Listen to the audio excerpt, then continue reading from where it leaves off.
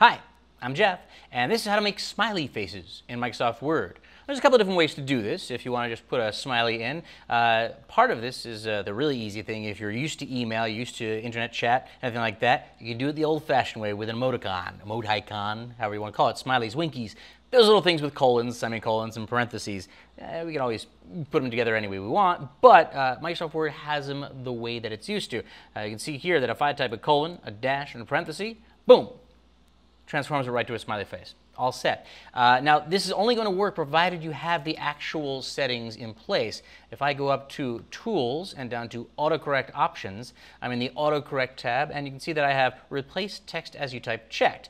This is a whole list down here that I can scroll through of things that will be replaced with other things if I type them. Microsoft Word is going to do that automatically for me, so you can see that that's exactly what I have here. I have a colon, a dash, and a parenthesis at the end, replaces it with a smiley face. Now then, that has to be checked, otherwise it's not going to automatically transform it. If you don't want it to automatically transform them, you actually want to type a colon, dash, and then the close on the parentheses, you can do that by just unchecking that. I'm going to leave it checked and hit OK. Now, the other way to make sure that you get a smiley face into Microsoft Word is to use symbols. You can simply insert, symbol, and not every font is going to have smiley faces, but those that do, you just pick the right one. Arial is always a good ubiquitous font that has smiley faces.